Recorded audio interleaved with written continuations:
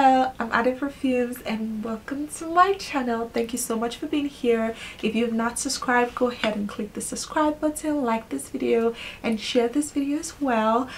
Today I'm going to be going over perfumes that I think are very signature perfume worthy. These are perfumes that I believe they smell so distinct, they smell unique. When I first got my nose on them, I was like, wait, these smell really good. So those are the perfumes I'm going to be going over today. So yeah, let's get straight into it. Starting off that list is La Belle by Jean-Paul Gaultier.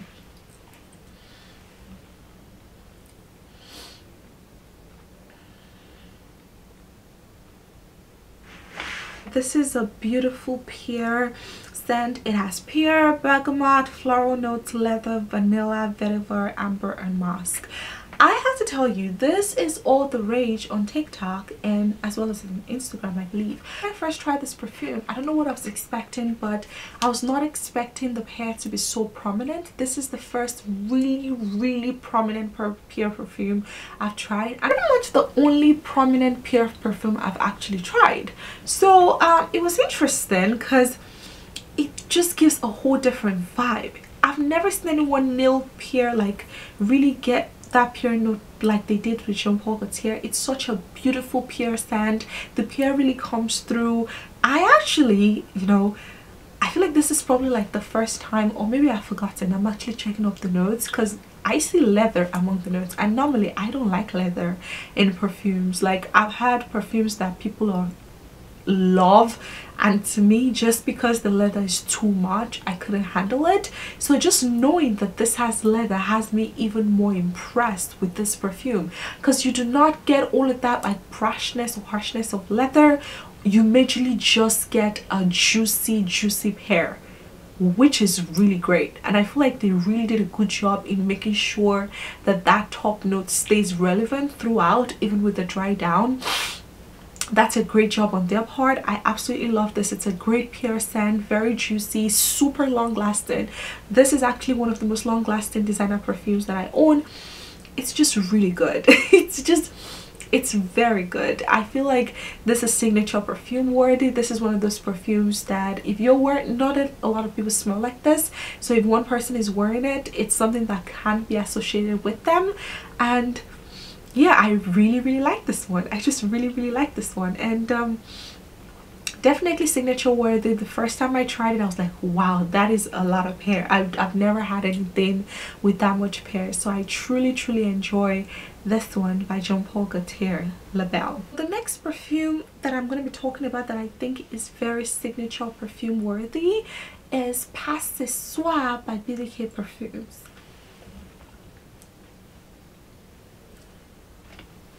Okay, now I still don't understand why this perfume does not get as much hype as it deserves. It is so beautiful. This has ginger, mandarin orange, black pepper, quince, jasmine, orange blossom, cashmere, and amberwood, and patchouli. It's just such a beautiful scent. I used to think this had lang lang in it just because of how sweet it was, but I guess it's the quince. But it's one of my favorites. As you can see by the dent, it's a great everyday scent because it's not offensive. It's sweet in a way that is not too sickeningly sweet, and it's calm and very comforting and cozy in a way that is not too much. And I feel like that's what makes this very signature perfume worthy. A story of how I even got this one. I had gone for the BDK perfume event where they actually revealed Gris Chanel, the extra version. I had gone for that event here in New York, and I remember that I went into that event thinking to myself, I'm gonna be buying Gris Chanel. That's what I thought. I'm gonna buy Gris Chanel. That's what I want to buy. But they had all of the BDK perfumes, and I'm like, let me smell the rest. And I got my nose on this one. I'm like, yeah, I don't want Gris. I eventually own Gris Chanel, but I was like, yeah, I don't want Gris Chanel right now. This is the one I want. So I went home with Pas Ce Soir. It's beautiful, it's sweet, it's nice, it's everything, really. I absolutely love it. I feel like it's a great everyday scent. It's a great scent for someone that doesn't want to do too much but at the same time wants to smell really good and still get compliment on their perfume. It is one of those scents that it also lasts a very long time when you spray it, and it also retains the initial opening, so it stays sweet for most of the day, and I love that. This is one of my most comforting scents just because I enjoy how well like it balances everything out. It's sweet, it's just, I find this perfume to be very pretty, and I feel like it's signature scent worthy because this is not a scent you smell everywhere. It's one of those scents when I smell it's like, ah, I must have it now. Let's not prolong this. I must have this now. Yeah. So it's one of those scents you don't, not everyone smells like this. So signature perfume worthy. If you don't want to smell like everyone else and all of those characteristics that come with this perfume, I feel like you should give it a try. I absolutely love it. Cannot get enough of it. It's my #1 easy reach perfume. Like if I'm in a hurry, if I'm going out to day activities, this I would always grab for this because it's such an easy wear. It's not, it doesn't do too much, it's not overly complicated. It's just really nice, and I really enjoy it. I think it's signature perfume worthy. And I think it's signature perfume worthy. This one, it's a little bit pricier because it's an Initio perfume, but honestly, the first time I got my nose on this is Psychedelic Love by Initio. The very first time I got my nose on this was a sample. I don't even remember where I got the sample from, but I had a sample of it, and I'm like, oh my gosh, I have never had my nose on anything that smells like this, especially for someone that loves powdery scent. It just felt like I was in heaven. It just felt like I was in heaven. It's so sweet and powdery. It has lang lang, bergamot, eleuthrope, hedione, rose, myrrh, and sandalwood. It's just such a blend of everything, sophistication, everything money, everything. And I ate it up. Like I ate it up. Like the minute I was done with the sample, not the minute I was done, I was checking out for the full bottle. I cannot get enough of it. Now the only thing with this is once I did get the full bottle and I started wearing it out more, I discovered it's not one of those scents that you can, I would say it's an everyday scent, unless of course you know, wear what you want if you want to wear it every day. But I truly believe this is one of those every time you go out, that distinct smell. But I've never, it's so unique. I've never smelled anything else that smells like this. It's so, it doesn't fall into any category. It's sweet, it's powdery, it gives me goosebumps every time I do this. It's so nice, and in true Initio fashion, it lasts for hours, days, it lingers, it does all of the things Initio perfumes would normally do, which is just amazing longevity. Really, I love it. I feel like it's one of the most unique scents that I've ever come across, and it's definitely signature perfume worthy. I remember I was scrolling through social media the other day, and I'd seen a video of a lady that was talking about how when she wore this, she got so many compliments, and she doesn't know why we're not talking about it. Like, says, I've been talking about this perfume since the minute I got it. I've been trying to tell people, listen, but if you love something sweet and you love something powdery, you need to try this. It smells really good, it's super long lasting, and it's very unique. It's another perfume that I found to be really unique, and I think it's signature perfume worthy, but I think it may lean a little bit more maybe masculine, but honestly I don't care. I feel like it's unisex, anyone can wear it. Is Tobacolor by Dior.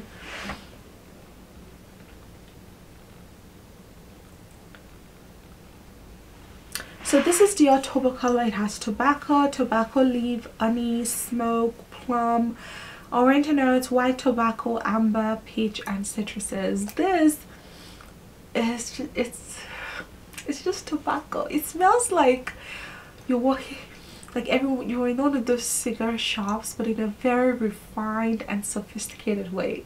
If that is a good way to explain it. It's so good for a tobacco scent. Can you see the dent that I have on this? Because every now and then I just wear it and I feel different. It gives a whole different vibe that just makes me feel very expensive. It makes me feel very, I feel like it's one of those confidence boosting perfumes. Anytime I'm feeling down or I really want people to like oh, she's here, this is one of those perfumes I wear it. The tobacco is so distinct. This would go great on a woman, on a man. I feel like regardless, anyone can wear this and still really enjoy it. It's one of those perfumes that it's just so nice. Now I wouldn't advise anyone that doesn't like tobacco to go for this, because like the name says, it's very tobacco heavy. However, it's just, I really enjoy it. Like, I never even thought I would enjoy a tobacco perfume, but with this one, there's just something so sophisticated, so nice about it that I just really enjoy it. From the minute I unboxed it, from the minute I got my nose on this, I'm like, yes. And it was a blind buy too. I was like, this was a successful blind buy, you know. So this is, I just really like it. I feel like it's great. I feel like it really gives you the run for the money. It smells very expensive. It's one of those perfumes that both the woman and the man can wear it and it's fine. Like, you both can carry Dior Tobacolor just fine. I just love it. It's very distinct. So I think it's signature perfume worthy. It's one of those perfumes like someone, if I had someone that was smelling like this, I would never forget the person. I would never ever forget the person, just because it's such a distinct smell. Like that, the smoke in it, it's also like coming through. So it's not your everyday scent. It's not your floral. It's like its own category altogether. So next one is a personal favorite of mine, and it is Erba Pura by Xerjoff.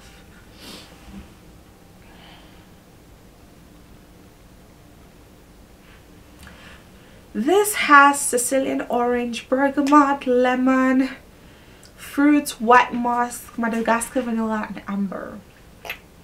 Now for someone, which is the someone is me, for someone that does not like musk, I love Erba Pura. Like, I love Erba Pura, and I don't, me and musk, we don't play like that, you know. And it's just so funny because this to me is the most fruity, classy, like, I feel like the musk in this is just beautiful. For someone that doesn't like musk, to compliment musk as such, it's a big deal. The musk in this is absolutely beautiful. It's very fruity though, all of the orange, all of the lemon, but it's distinct. I still don't have anything that smells like this. It's unique, and every time I describe it and someone is like, what does it smell like, I always tell them it smells very classy. You smell like the lady that, you know, the CEO. Yeah, that's what you're smelling, like the CEO. That's what it smells like. That's what the vibe it gives me. It's a very unique scent, and I feel like it's very signature worthy. The other day I was going out at night and I actually just sprayed it around my hair, and let me tell you, for every time I did this, it was like it was pouring through. The projection is insane. And it lasts, oh, does it last? It lasts for days. It's just such a signature worthy scent. When I initially got this perfume, I couldn't put it down. I was wearing this perfume for like 2 months straight, every single day. I remember people used to make jokes then on my TikTok that they're pretty sure my room smells like Erba Pura, because I was always spraying this. I was obsessed with it, and I am still obsessed with it. I absolutely love it. It's very signature perfume worthy. It's just, it's unique, it's distinct, you know. For fruity scents, there's so many fruity scents. Everyone is taking a fruit and it's a perfume. It's very hard to be different from all the others, right? So when you find something that just stands out, you hold on tight to it, you grab onto it, which is what I'm doing with Erba Pura. I'm grabbing onto it because I absolutely love the way it smells. It just gives me so, like, I just love it. I don't know what other words to use that say I love it. If you love fruity scents, this is one that you would absolutely enjoy. It definitely get compliments all the time. Well, I don't get compliments all the time when I wear it, but I do get compliments when I do wear it. And I just feel like it's very intoxicating. Like, I cannot get enough of it. I don't know what is in this juice, but I like it. I like it a lot. This is Maison Mataha Escapade Gourmande. I always tell the story of this perfume is how, what the vanilla, oh, if your perfume is not making you do this, if you're not getting a visceral reaction like Farah would say, then you're doing something wrong. Do it again.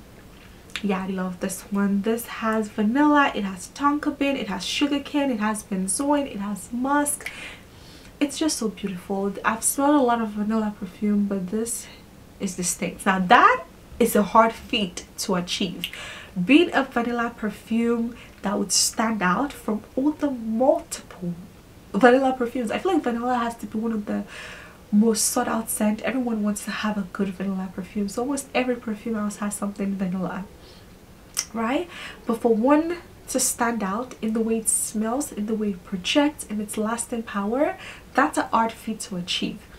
And I just love it. I feel like it's very different. The sugar cane in there is very distinct, it's very prominent, and I just really enjoyed that. I really enjoyed that about it. So yeah, Maison Mataha, if you love sweet scents, you like smelling sweet, but you don't want all like the vanilla perfume that everyone else is having, you want a nice sweet perfume that would still have you smelling distinct, this is one for the books. Definitely try this one. Maison Mataha Escapade Gourmande. It's just mwah, mwah. It's like you can't go wrong. And once again, I'm gonna mention this again, one of my most, like, my favorite thing about this perfume is how it retains that initial spray hours after you used it. I absolutely love that for it, and yeah, that's why it's making the list. And then finally on that list is Rosendo Mateu number 5. I've talked about this a lot, so I'm going to keep it super short. This is one of the best musky flowers I've ever tried. I feel so feminine every time I wear this. I feel like a princess. I feel like I'm walking through flower beds, and I absolutely love that. It's just so nice. Like, it's very nice, and I truly enjoy it. So yeah, it's a very distinct one. I don't have any. The first time I got my nose on this, I'm like, oh my gosh. I recently, a friend of mine on TikTok tried this, and she's like, I need to have this perfume now. It's so nice. It's so distinct in the way it smells, and that's the reaction this gives. To number 5, it's so distinct, it's floral, it's pretty, it's delicate. The minute I smelled this perfume, I told someone, I said, I want to wear a long dress, and I want to start running through a flower bed. That's the way this makes me feel. Look at the dent. The last time I was on here talking about this, I did not have this much of a dent, but look at the dent I have on this now. I use this so much. This is what it looks like. I use this so much. It's one of my favorites, honestly, and I will have a video soon of all of my favorite perfumes, but this is definitely at the top of the list. It smells so good. For someone that doesn't like musk, I'm obsessed with the musk in this perfume. It's just